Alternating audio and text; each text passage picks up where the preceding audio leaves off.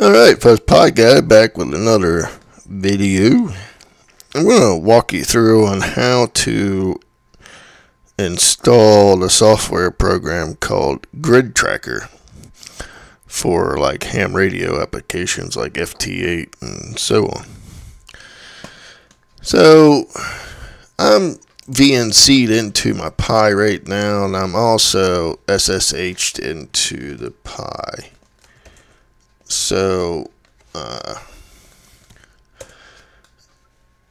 the first thing we're going to do is we're just going to go to the internet, but I didn't want to use that, but this will work. So we'll just X that. So we're just going to go to Google.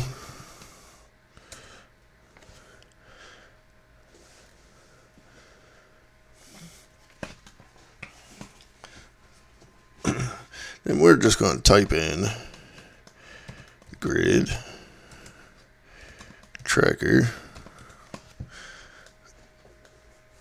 Then we're just going to click on this first one here.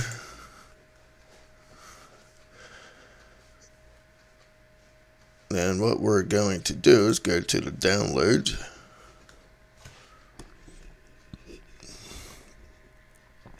Then we're going to scroll down until we see the Raspberry Pi.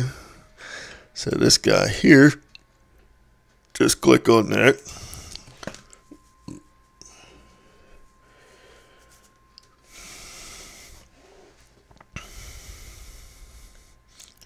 Now you can let this in the download folder or whatnot, but I just copied it over to my desktop, so you could just open the folder. We can minimize that and just drag it over to the desktop if you feel like, but I already have it on there, so I'm not going to worry about it. Alright, so now that it's on my desktop, I'll switch over here to the SSH window so it's a little bit clearer to see. So what we're going to do is we're going to CD into the desktop, and if we do an ls, you can see that we have it there. So we're going to type in TAR space dash XZF capital G. Then if we just hit tab, it'll automatically fill the rest in. Then a space, then another dash, capital C, space, then shift, then the button beside the 1 to get this goofy symbol there. Then we're just going to hit enter. It might take a few seconds.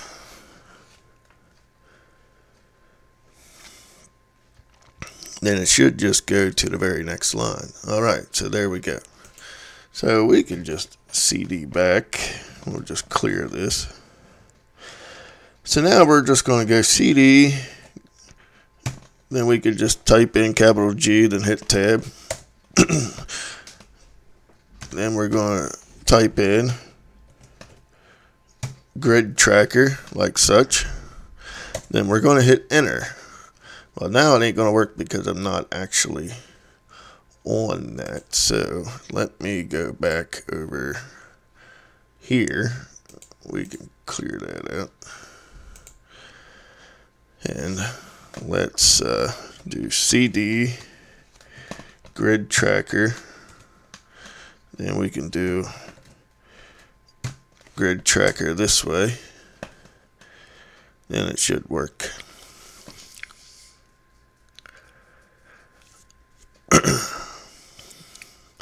Alright, here we go. So we'll enlarge it here.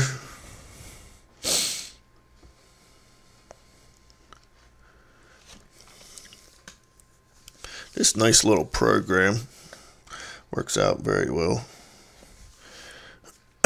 So as you can see, if you click on your settings, the gears here, you got your general and so on, logging to